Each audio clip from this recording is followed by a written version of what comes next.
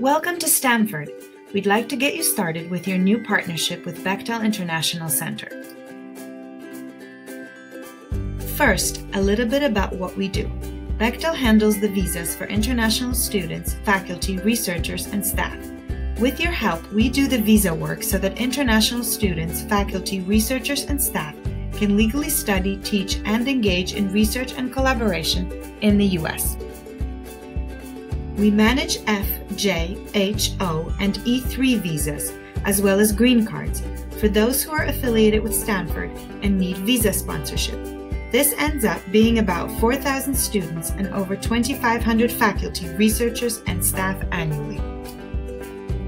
For faculty, researchers, and staff, we use the J and H visas primarily. What is the difference between the two? At Stanford, we decide which visa to use by the affiliation. The J is used primarily for postdocs, visiting fellows, visiting student researchers, and for visiting scholars. The J is appropriate for these visiting affiliations because it is a cultural and academic exchange visa. The expectation is that these internationals will be at Stanford for a defined period of time and then return to their home countries. The H is used for academic staff positions at Stanford and some postdocs and faculty. The H is appropriate for these affiliations because it is based on employment, not cultural and academic exchange. So before you even contact Bechtel with a question about a visa for someone, you and your department have to decide on the Stanford affiliation. It's a good idea to familiarize yourself with the institutional policies and rules that define these affiliations, and you can do that by consulting our website.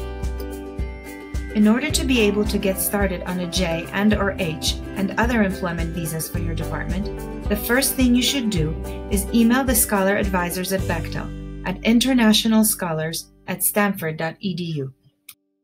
You will then be asked to request authority for the online workflows. We have two workflows, one for J visas and one for temporary employment visas, such as the H, O, and E3 visa. To obtain authority to access these workflows, you will need to submit a web form. We'll send you the link for this web form if you email us. Bechtel will grant you authority for one or both workflows in Access after you have submitted the web form with some specific information about you.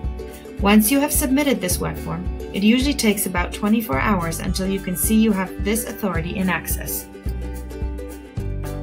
Another important aspect of preparing to request visas for your department is to attend a workflow training at Bechtel.